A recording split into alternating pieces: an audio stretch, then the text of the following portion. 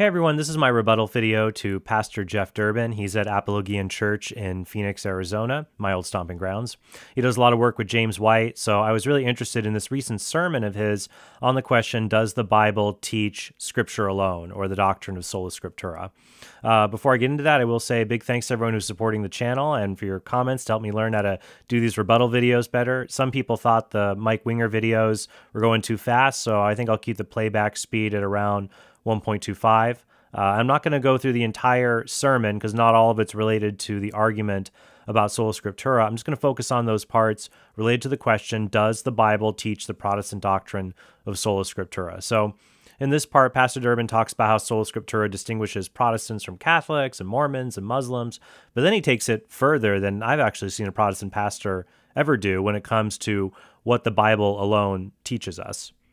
Orthodoxy. But how about other questions that Sola Scriptura actually does connect to? How about the claims of Alcoholics Anonymous? How about the claims of Alcoholics Anonymous? Is addiction a disease? Is it merely a brain disease of addiction? They make all kinds of claims in Alcoholics Anonymous. Sola Scriptura does actually relate to that as well. Do I listen to the voice of Dr. Bob about addiction ultimately, or do I listen to the voice of God in His Word about our nature, what the problem of addiction is, how do we define addiction, how do we get free from addiction ultimately? We have to also ask the... I would be really concerned about someone taking this advice and doing something that's unhealthy for them. I agree that sometimes people justify certain sins by just saying, well, I'm addicted and I can't help it. No, you are a human being. You have a rational mind. You have a soul, you have free will. But at the same time, we can do things to mess up our brains, the neurochemistry in our brains, to become physically or chemically addicted to something.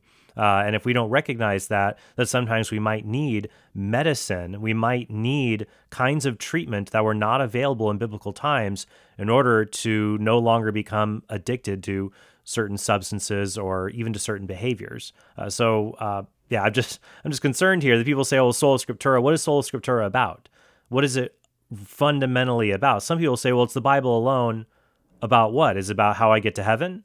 Is it about all Christian faith and doctrine? Is it about now beyond Christian faith and doctrine to the science of addiction? Or here's some other topics Pastor Jeff brings up. Question related to other issues, like how about the Constitution? Is the Constitution ultimate? How do we know what's right about the Constitution and what may be wrong about the Constitution? How do we know how to properly define those things? Sola Scriptura actually relates to that as well in terms of how do I know the truth? What's ultimate? How about the issue related to Roe v. Wade? How do we define life? Is it true that we can execute a child in the womb? Is that the image of God or no? Do we see that as ultimate, or do we obey God rather than men? Two things. One, a lot of Protestants in the 20th century justified their pro-choice position by saying the Bible doesn't explicitly condemn abortion, so therefore it's not a sin. Much the same way that many Protestants today will say that the Bible does not explicitly condemn contraception, so there's nothing wrong with contraception. So it's not as clear-cut as Pastor Durbin would like to make it out to be. Second, once again, if we're saying the Bible teaches Sola Scriptura, then the Bible should also tell us what Sola Scriptura is. And once again, Protestants disagree. Is it about faith and morals? Does it include addiction? How to understand the Constitution that was written 1,700 years after the Apostolic Age? Always ask yourself, where is the Bible saying this about Sola Scriptura? And in actuality, what you will find is not clear biblical teaching, but sparse references to the Bible where Pastor Durbin and other Protestants will read into Scripture to get it to say something they want it to say instead of what it actually says. These questions can go on, but these do relate to us and they touch every aspect of our lives. We need to answer this question, of course, in two ways. Again, standalone message. I'd love to do this for 6 weeks, but standalone message, we need to answer the question biblically and philosophically. Biblically and philosophically. Now, a quick definition. If you haven't written it down, if you don't know it, a quick definition is Sola Scriptura is the claim that Scripture alone is the sole, listen closely, very important, don't lose this, because people that apostatize away from the faith and fall into other areas seem to always miss these specific words. Scripture alone is the sole, infallible rule of faith and practice for the church. The sole, infallible, without error rule of faith and practice for the church. Now, if you've been in Apologia Church for really any bit of time, you know that at Apologia Church, we do our catechism every Sunday. We're a confessional church, 1689 all the way, baby. 1689, London Baptist Confession of Faith. We have a rule of faith that we actually go over every Lord's Day before the message itself. We talk about catechism question and answer, but we always go back to the Scripture and memorize Scripture together. So we know that there are actually other rules of faith. So when this claim, I've heard this before, that Sola Scriptura is just the claim that the Bible is the sole infallible rule of faith. But I always ask, well, what does that mean for the Bible to be a rule of faith or the only infallible rule of faith? Does that mean as a Christian you are free to believe whatever you want as long as it does not contradict the Bible? Then in that case, Catholics could subscribe to Sola Scriptura in that sense, that most Protestant apologists, when they criticize the Catholic faith, on justification and salvation, they'll try to say it contradicts Scripture, which it doesn't. We could get into that in another video. Usually what they'll say is, where's the Pope? Where's the Mass? Where's the Assumption of Mary? Where's purgatory? Where is that in the Bible? So it's not just the rule of faith is you cannot believe things which contradict the Bible. I think it's something bigger, which is this. A Christian can only believe in that which is explicitly taught in Scripture. We only believe that which is explicitly taught in the Bible, and Christians must believe what is explicitly taught in the Bible. I think that is what Pastor Durbin and others mean by Sola Scriptura, whether it applies to faith and morals or even beyond that, like when you talk about the science of addiction or legal theories of constitutional interpretation, I guess. But once again, okay, fine, if that's basically your definition of Sola Scriptura, where is that in the Bible? We use them. The Westminster Confession of Faith, Christians have used in history. The 1689, difference. Ours is better. That was a joke for all the Presbyterians in the audience. You know I love you. Okay. You guys are like, it's better because you copied it. But you also have the Apostles' Creed, the Nicene Creed. You have confessions. Christians have rules of faith. So did you hear it? Sola Scriptura is the teaching that Scripture alone is the sole, listen, infallible, without error, rule of faith and practice for the church. So here it is. Ready? Taking notes? What Sola Scriptura does not teach us. Listen closely. These are important elements to this truth. Sola Scriptura does not teach us that there aren't other rules of faith possible. Again, Westminster, you've got the 39 Articles of Faith of the Anglican Church when it was doing basically all right. And you see some solid truths in there. You see a rule of faith there, confessions of faith. Again, in history, you've got the Apostles' Creed, the Nicene Creed, all these different creeds that are solid, beautiful, amazing things. And why, or how do you know they're amazing and beautiful and wonderful? Because they're articulated that way, because it's historic, because the church believed it. You know that it's wonderful because it's based on the truth of Scripture, the Word of God. There can be rules of faith, like the 1689 London Baptist Confession of Faith. Yeah, there can be other rules of faith, but they're always subordinate to the one infallible rule, which is Scripture. So while Protestants like Jeff Durbin are going to say, well, yeah, we have other rules of faith, they really don't. Because here's my question. Which rule do you pick?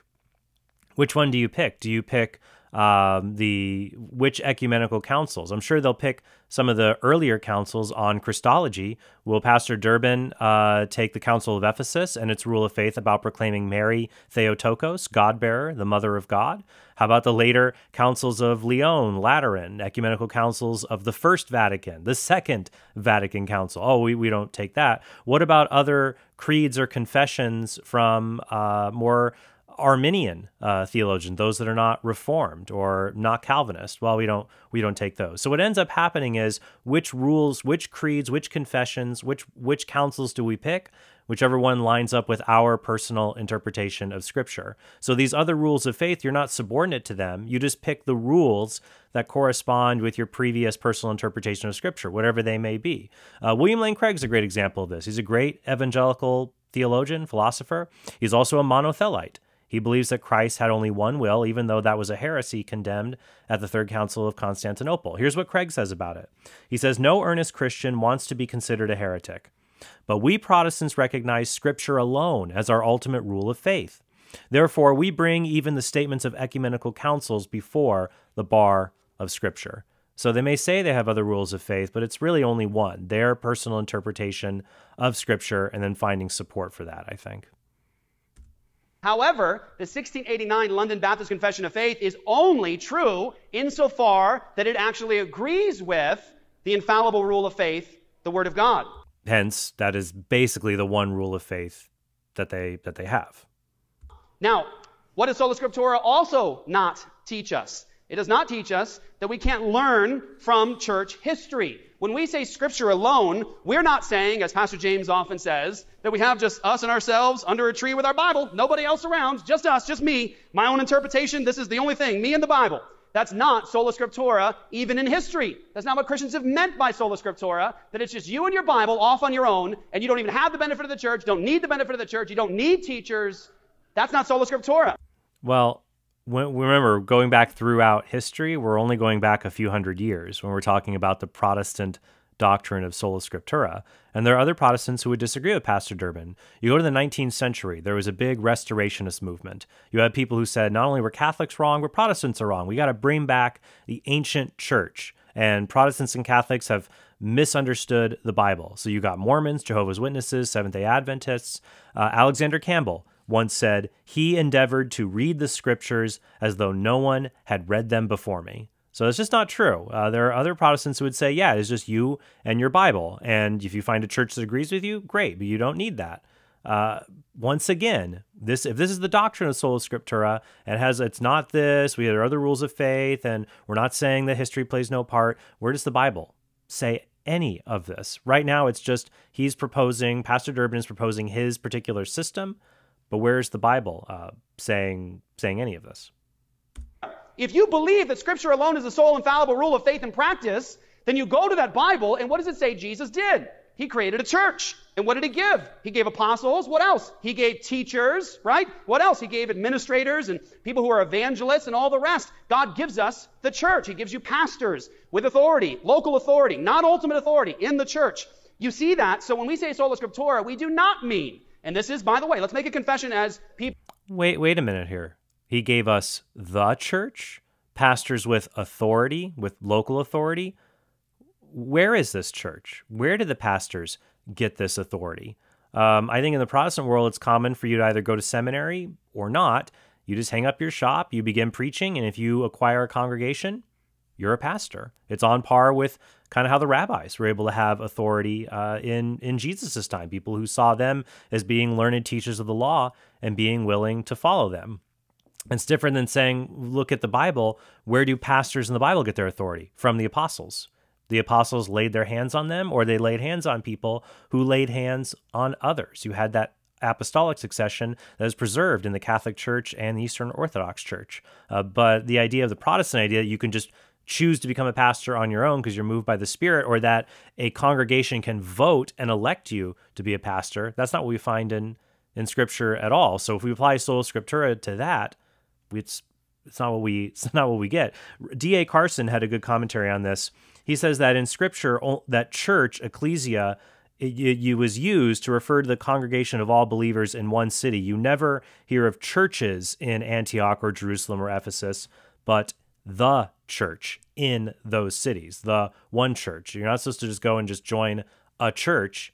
You join the church. And I would say, does the church that is talked about in the apostles and the church fathers, does it still exist today? It's not going to be the Protestant churches. They're 1,500 years too late. People who would be historically called Protestants, which is what we are, let's make a confession. People have perverted and distorted this particular doctrine to the degree that you've got people, I know people personally, who have professed faith in Jesus Christ as Savior and Lord. They say that they're saved, but they haven't been a part of a church in 40, 45, 50 years. They never crossed the doors. Why? Well, because all I need is the Bible. That's it. Just Jesus, me, and the Bible. The Word of God. That's it. I don't need the benefit of the church and other things. Sola Scriptura does not teach that we cannot learn from church history. It does not teach that the church is insignificant. We need to remember this. We stand on the shoulders of giants. Giants. Better men and better women than we are. Yeah, but who do we pick from those in the past? Are they going to pick from St. Thomas Aquinas? Are they going to pick Charles Borromeo? Or are they going to pick, I guess, Charles Spurgeon, John Calvin? There's everyone to pick from. We stand on the shoulders of giants, but ultimately the sources you listen to are just those that back your own personal interpretation of Scripture, even to the point of dissecting them. You look at St. Augustine. Many Reformed people will claim Augustine as their own. B.B. Warfield, a Protestant scholar, he once said that Augustine's doctrine of grace defeated his doctrine of the church. and that a lot of Protestants have a hard time. They really agree with Augustine on grace, but they don't like that he's so committed to the Catholic Church. That Augustine once said, "I would not believe in the Gospels if I were not moved by the authority of the Catholic Church."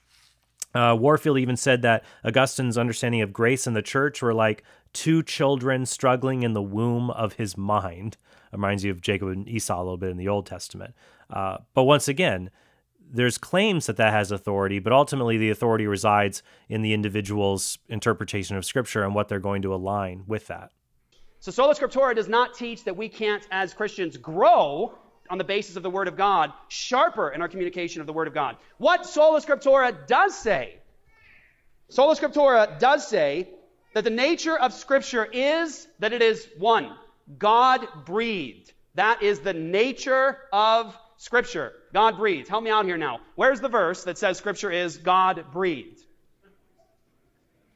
Well, I know. Okay, now look at you guys, fancy apologians. You guys are like, that's theanustos, Pastor Jeff. I know that one.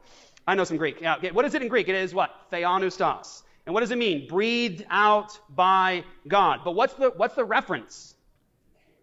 2 Timothy 3:16. You need to know the reference. 2 Timothy 3:16.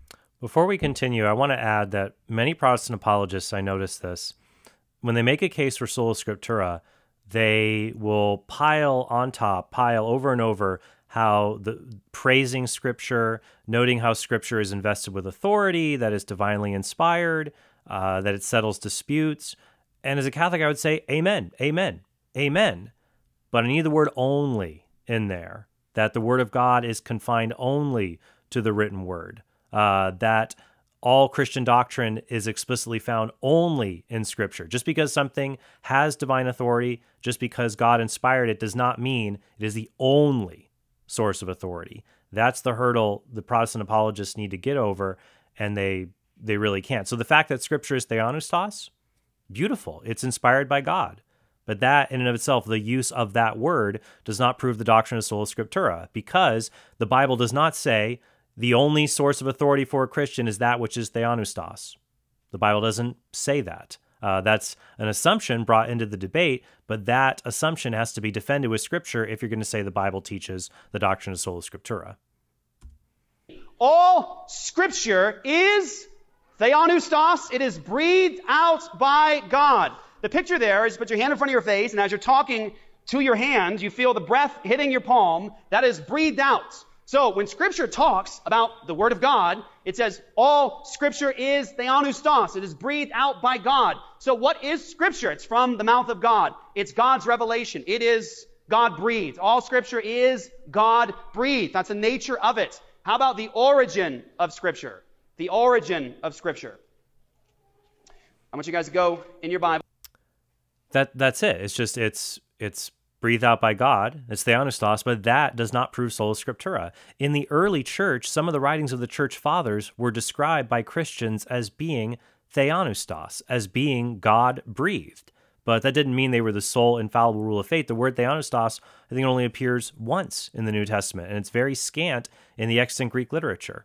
So we would say, yes, of course, God inspired the Bible. But even here, what Pastor Durbin takes from this, he reads his own interpretation in that God breathed out the word of Scriptures. Other biblical scholars will say theanustos means God breathed into human words and conferred divine authorship on them. I'm not going to settle what the exact meaning of the term is here in this verse, but my point is, just because you point out that Scripture is inspired, you don't get Sola Scriptura from that, because many of the early Christians believed they would point to works of the fathers and say that they're inspired, that even some works of pagan poetry were inspired. You have to get, does the text say that all Christian doctrine is found only and explicitly in the Bible?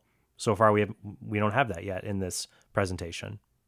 Now, just a quick side, and we're going to get right to the text here. And we're going to do a brief. I don't have a lot of verses to give you today because it's a standalone message. But just as a side, to answer some questions, the church did not create the canon of Scripture by authoritative declaration. This is important. I know I don't have time to develop this a lot today. I just need to say it in the discussion of Sola Scriptura because it does come up.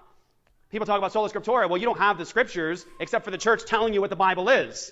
By the way, that is fallacious and not true. That's not how we know what the Bible is or have the Bible. The church didn't create the canon of Scripture by authoritative declaration. I don't believe in these 66 books because the church made an authoritative declaration. Here's your Bible. You believe that. We've created the Word of God. That's not how it happened historically. That's not what it looked like. Here's the truth. The Word of God created the church. The Word of God created and formed the church. Note the equivocation. Do you mean the Bible made the church? Because that doesn't make sense. The church came into existence at Pentecost before any single document of the New Testament was written. The church existed for 20 years without any documents of the New Testament. Even when you get to the end of the first century, you have all the documents are written, but you don't have anywhere near a universal consensus as to which written documents alone constitute the canon of Scripture. As I noted in my video with Pastor Mike Winger, you do not have unanimity in the church and understanding of what the canon is until after the regional councils of Hippo and Carthage in the 4th century. So he's right if by word of God he means the revelation of God that was given both written and unwritten form, such as the preaching of the apostles. That is what created the church. And you're right, the church did not say, these are the books of the Bible and created them out of thin air. The church doesn't make Scripture. God writes Scripture. But the church does have the authority to tell us what writings are Scripture and which ones are not. And notice also in this discussion, Pastor Durbin never explains how he knows the 66 books of the Protestant Bible are inspired. He doesn't say, if he says, well, because I just know God wrote them, because he did. A Mormon could say that about the Book of Mormon. A Muslim could say that about the Quran. He never, in this video, he never provides an answer to the question. Whereas as a Catholic, I can, because I believe that God created a church. Jesus rose from the dead. He established a church through the apostles and their successors, and the deposit of faith was transmitted faithfully through them and their successors in a written and unwritten form. And then when there were controversies about the nature of the written form of revelation, the church is able to weigh in on it, first at regional councils, and then finally when there was a large kerfuffle with the Protestant Reformation at the Council of Trent in the 16th century. But there are steps to be able to determine that from the Catholic perspective. The Protestant perspective say, well, these books are inspired. Because they're inspired, that just ends up being invalid circular reasoning. So then what happens here is Pastor Durbin goes on a long excursus through Genesis 2 and 3 and talks about the fall of man and how essentially what happened was Adam and Eve didn't listen to God. They didn't follow what God said because God said it, and the fall of man happened and sin entered the world. And then he takes from that this is a teaching of the doctrine of Sola Scriptura. I don't see how he gets that from Genesis because nothing was written down. God spoke to Adam and Eve. So if the lesson is don't disobey the word of God, amen, I totally agree. But you can't get that because God spoke his word and it was disobeyed to Adam and Eve, from that, the word of God is confined to the written word alone. You can't get that at all. Of all the rest. The fall enters, sin enters, death enters, and it enters at this point of the voice of God versus another voice. So how should they have handled that conflict? Sola Scriptura. God says. That's the rule. That's the foundation. Quick thing, Old Testament, just a working out of this truth, this fundamental truth in Scripture. God says, and test everything else by that standard. If you keep watching for the equivocation. The Word of God, God speaks to 66 book of the Protestant canon. It's equivocating here. It's a standard fallacy. Just because God speaks doesn't mean we have the Protestant doctrine of Sola Scriptura. God speaks, and usually throughout salvation history, and especially in the history of the New Testament church, the Word of God is spoken orally. It's not written down. Jesus himself, prior to his ascension into heaven, never told anyone to write anything down. If you look at Deuteronomy chapter 13 in the law of God, Deuteronomy chapter 13, God gives his people a test for prophets, dreamers of dreams, those who actually give you truths from God. And here it is, we've quoted this thousands of times outside of the Mormon temple in Mesa, Arizona, and in Salt Lake City. In Deuteronomy 13:1, here's the test for God's people. If a prophet or a dreamer of dreams arises among you and gives you a sign or a wonder, and the sign or a wonder that he tells you comes to pass, and if he says, let us go after other gods, which you have not known, and let us serve them, you shall not listen to the words of that prophet or that dreamer of dreams. For the Lord your God is testing you to know whether you love the Lord your God with all your heart and with all your soul. So here, in this particular passage for God's people, God says this: if somebody comes and they have this miraculous ministry, it looks so legit, like they're making legs longer, people are getting slain in the spirit, People are rising from the dead. I mean, the miraculous is in their midst. I wouldn't mind trying to find a Protestant pastor whose gift is to make people's legs longer, because I feel like I'm getting shorter. Does that happen to you? I used to think I was a solid 5'11", could maybe pass for 6 feet. Now I'm a solid 5'10". So if there's somebody out there that can make my legs longer, my spine a little longer, if you have the charism, I will give you a call. God says, if even the wonder comes to pass, however, the prophet or dreamer of dreams leads you after other gods, gods which you have not known. That's how you know they're a false prophet. So again, here's another example of that classic contrast in Scripture, that conflict. You've got the voice of God laid down as the foundation, and the other voice must be tested by the previous revelation. It's in the garden. It's in Deuteronomy 13. How were the people of God to know whether this prophet or dreamer of dreams was representing the true God? Here's the answer. If they lead you after a different God, different from how I've revealed myself to you, that's how you know they're a false prophet. Now watch. How does this work out in our conflict in the world? But this doesn't prove Sola Scriptura. All it's saying is you can accept something as divine revelation if it doesn't tell you to worship another God. Well, Catholicism doesn't tell people to worship some other God. We disagree on how to worship the true God. But even here, this argument wouldn't, from a Protestant perspective, even invalidate the Catholic faith. So once again, you're going back to Scripture of a warning against idolatry and forsaking God to trying to drive Sola Scriptura into the verse. And that's simply what it doesn't mean. It's just saying you can accept someone as a prophet if they don't lead you away from the true God.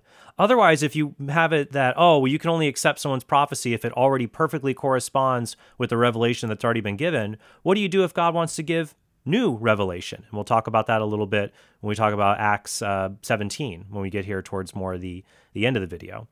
Also, I want to say I've been hearing little kids shouting in the background. I say, good on Pastor Durbin. Love seeing kids at church, by the way. If your church isn't crying, your church is dying. So keep bringing the kids, people. So good on you all for that. I will give you props for that.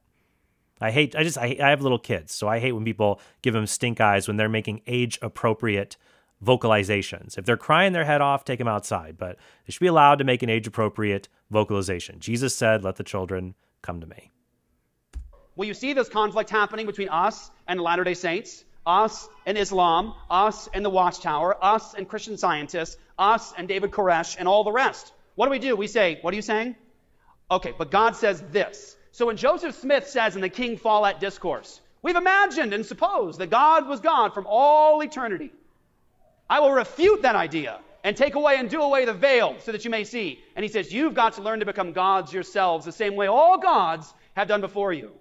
Now, did you know that in Joseph Smith's early ministry that there were claims to the miraculous in his early ministry? Many claims to the miraculous happened often. It happens often in many different cults. So here you have people who are claiming even the miraculous in early Mormonism, but how do you know Joseph Smith was a charlatan, a fraud, a false prophet? Because God says. When Joseph says that God was not eternally God, and that you could become a God one day yourself, you look at the Bible itself, and it says, Psalm 90, verse 2, from eternity into eternity, you are God. Joseph Smith's a liar. He's a fraud. He's a charlatan. Why? Because God says, and then Joseph says. When you look at the scripture. But once again, Catholics are not telling people to worship other gods like Mormons do. Now, Pastor Durbin may say, well, yeah, as a Catholic, though, you're saying believe in the Eucharist, or you're saying you can be saved, that works have something to do with your salvation. So therefore, you really are telling people to worship other gods in the sense that you're not being faithful to what the Bible says. Well, I can say for Pastor Durbin and other Reformed individuals, I would say, how about you all with that you can never lose your salvation or the limited atonement? Now, I don't know exactly what Pastor Durbin's views are on that. I would assume they're probably similar to James White since they work together so much, though I know James White works with Michael Brown and they actually differ a lot on this, but that's just an assumption I'm putting out there. If I'm wrong, I'll correct that in a future video, but let's just even take a hypothetical Reformed individual who could be saying these same things. By that logic, you're leading people after false gods here. Once again, the Bible's admonition to say you should not trust a prophet if they tell you to worship someone who is not Yahweh, who is not the true God, that is not proof of Sola Scriptura. You're not able to derive that from the warnings against idolatry. Scriptures, you know that God has already said over and over again Before me there was no God formed, neither shall there be after me. I am the first and I am the last. Besides me there is no God. Is there a God besides me? Indeed, there is no other God. I know not one. Joseph Smith says that there's many gods, a plurality of gods, and you can become one day. That's how I know Joseph Smith is a false prophet. And you go down the line. You take God's word and you compare it to Muhammad's word. God's word and you compare it to Charles Taze Russell's word. God's word and you compare it to the word of your governor. God's word, and you compare it to the word of your mom and dad, and you test, and you see, is this the truth? How do I know? Because God says. That's the foundation of Sola Scriptura. Scripture is the breathed out revelation of God. The origin of it is the Spirit of God carried people along to write what they wrote. It is the very voice of God, God speaking. Quick thing, you know this, you've heard it a lot from this pulpit. When Jesus was in an early controversy, what did he say? He said, have you not read what was spoken to you by God? What does the Lord Jesus do with Scripture? He equates the reading of Scripture with God speaking. Have you not read what was spoken to you by God? So the Word of God can exist in a written form and an unwritten form. Thanks, I agree. Powerful truth there. Now, just a quick thing from the New Testament itself. Again, today's a smattering of verses. That was Old Testament. And by the way, in 1 Thessalonians 2:13, St. Paul makes that same reference. He says to the Thessalonians, we commend you, Thessalonians, for receiving our word not merely as the word of men, but for what it is, the very word of God that was preached to them, not written. As an example of the test they were to actually apply to teachers and prophets. In the New Testament, not exhaustive, you've got the Apostles' Formula, number one. The Apostles' Formula. Have you noticed? Just look at the book of Romans. Read the first 4 chapters of the book of Romans. And notice how the Apostle Paul, an inspired apostle, actually buttresses his point. How does he demonstrate his point? Not on his own authority, as a lot of charlatans often do. What do they say? Well, this is true about God. Well, how do I know that? Because I'm speaking for God. Because I know. Because I'm the prophet. Because I'm the leader. I'm the one who's given this. I've gotten this revelation on my authority. What's the Apostle Paul do in Romans? When he is making his point about the gospel, he actually points where? To the Old Testament revelation of God. And he says what? What does the Scripture say? He roots his arguments in the words of the living God. The reason Paul does that in Romans is to answer a hypothetical Jewish interlocutor who says that Paul is not being faithful to the covenant that God gave to Abraham, for example, to talk about the importance of the law and the covenant that was given. Paul routinely cites the Old Testament in Romans to show a continuity between the covenant that was given to Abraham, for example, and how that covenant is fulfilled in Christ and how we are justified by faith in Christ, and that a Christian does not have to become a good Jew first, that a Gentile can become a Christian without having to become a good Jew and being circumcised, for example, by being baptized into Christ, by dying and rising with him. But then, so what Pastor Durbin here is saying that even Paul, he goes to the Word, to the Scriptures, to answer his Jewish opponents. But Paul didn't feel that way, that was necessary. Go to Paul's letter to the Galatians. Go to Galatians chapter 1, verses 11 through 12. Here, what does Paul say? Does he say, what I have from you is exactly what was already given in the written word? Go back to Scripture, and here's my authority? No, Paul speaks from his own authority. He actually does what Pastor Durbin says he doesn't do, saying, I'm the prophet speaking for God. What Paul says is, for I would have you know, brethren, that the gospel which was preached by me is not man's gospel. For I did not receive it from man, nor was I taught it, but it came through a revelation of Jesus Christ. That the authority that God gives, that St. Paul was speaking with, was not merely what was already written in the Old Testament, because there are many Jews who weren't willing to move beyond the Old Testament, but the authority from the living Christ that had been given to Paul to be able to preach and make a new revelation known. You say, what does the Scripture say? Scripture says, God says. In Scripture, you see the apostles appeal to that as their foundation. Scripture teaches, therefore, you can believe that this is true. One note, as a side note, neither the Lord Jesus or the apostles ever quoted from the Apocrypha with the divine formula of what does Scripture say, anything like that. Were they aware of the Apocrypha? Of course they were. Did they quote from the Apocrypha at times? Never with the divine formula. They saw it as sometimes useful historical information. The Apostle Paul even quoted from Aratus of Cilicia and Epimenides of Crete. These are pagan poets and prophets. It's not saying that they are actually inspired.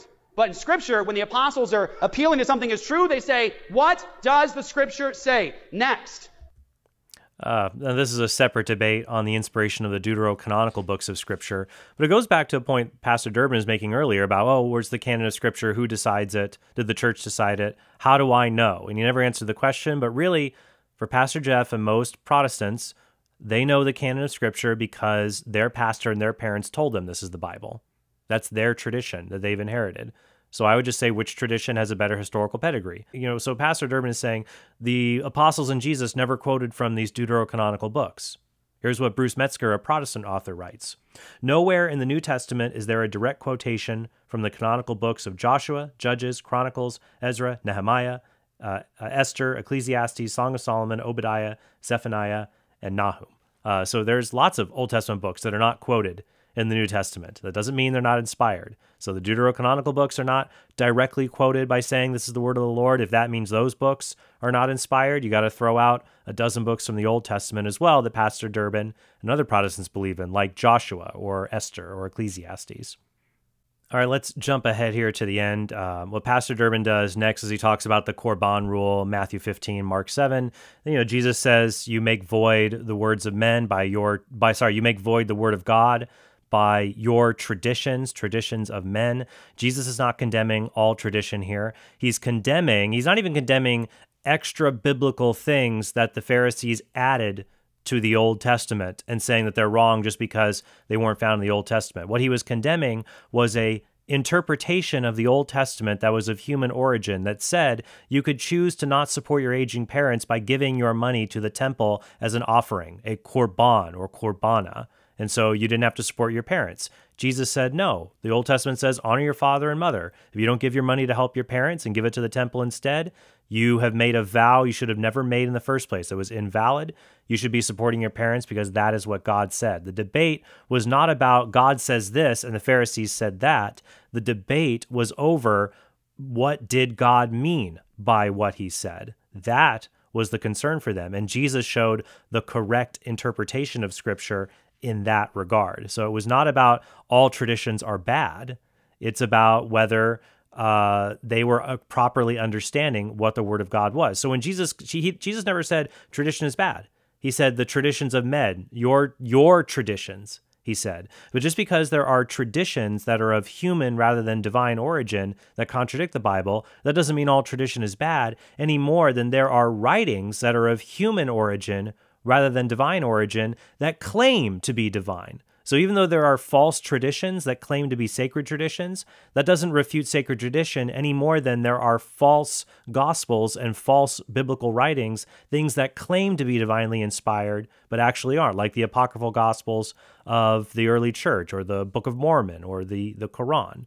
So just because Jesus condemns some traditions because they violate the Word of God, that does not mean the Word of God is only found in the written Word and that there's no such thing as a sacred tradition.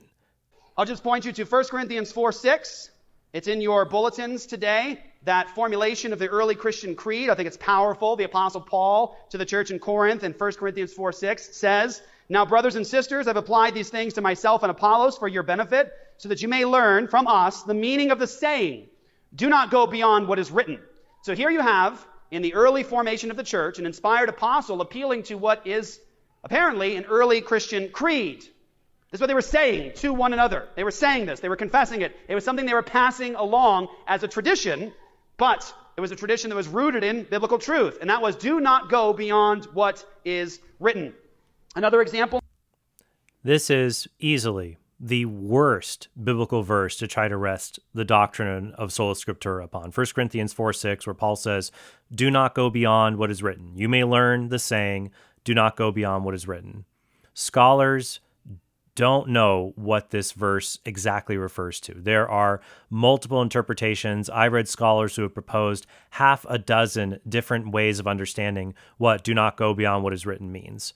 Even if it meant this is talking about Sola Scriptura, what does that mean? Do not go beyond what is written. What is written where? In the letter of 1 Corinthians? Does that mean that the Corinthians couldn't follow what Paul wrote in 2 Corinthians because you can't go beyond what is written in 1 Corinthians?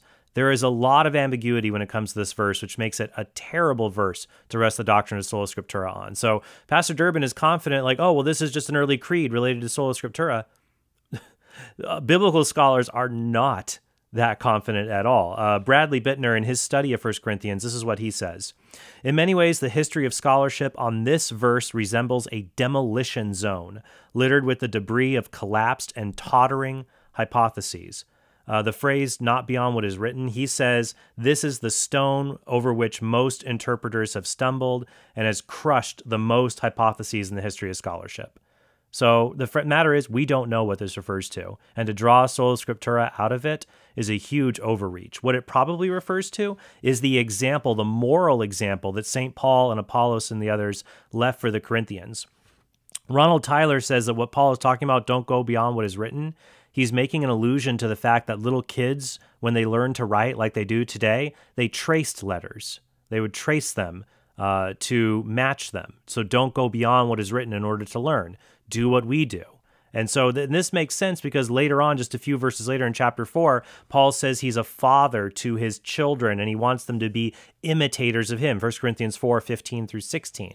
That's just 10 verses later. And that's just one hypothesis. Could be many more, but you can't get from this one verse that all Christian doctrine is explicitly and only found in Scripture. You can't get Sola Scriptura from that.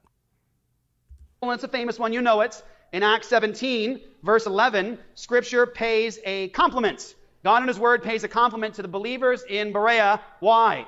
It says they were more noble-minded than the ones in Thessalonica. Why?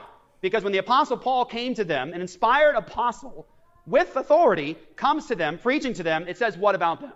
They searched the Scriptures daily. To do what? To see if what Paul was saying was true. So the Berean Christians were saying, Paul, what's that?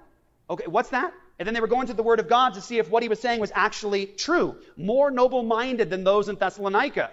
They were testing the words of the Apostle Paul. How many of us, if Paul came in here right now and started preaching, you would just be like just take it all in and not thinking critically, ultimately, right? Just accepting. But they're like, well, hang on now. Wait. Let me see. Well, they were like this. Let me see. Let me see. Where does it say that? They're testing what the Apostle Paul says. Okay, final points here. This is a common misunderstanding of Acts 17:11 that Protestants use to promote the doctrine of Sola Scriptura.